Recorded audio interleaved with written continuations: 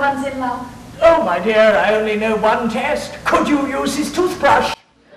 Kate Burton isn't sad like the rest of America who have to wait a full summer for the next season of Grey's Anatomy. Playing the mother of surgical intern Meredith Grey was challenging for Kate, and she vows to return next year. No, I mean, I'm going to be on it next year, so I was a little exhausted by the final. I was like, oy vey, what more can happen?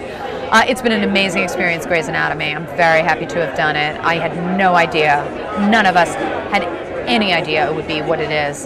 And it's a very interesting part. You know, it's actually a very interesting part, so I had a good time.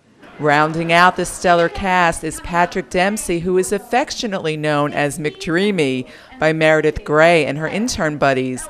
But Kate says they would never dare call him that off camera. Oh no. If we called him that, he would punch us all in the mouth. He is possibly one of the funniest human beings on this earth. I love him. He's great. They're all great. Everybody's great on it. As the cast and crew enjoy their summer hiatus, you can still watch Grey's Anatomy in reruns. In that case, I wonder why people continue to indulge in it.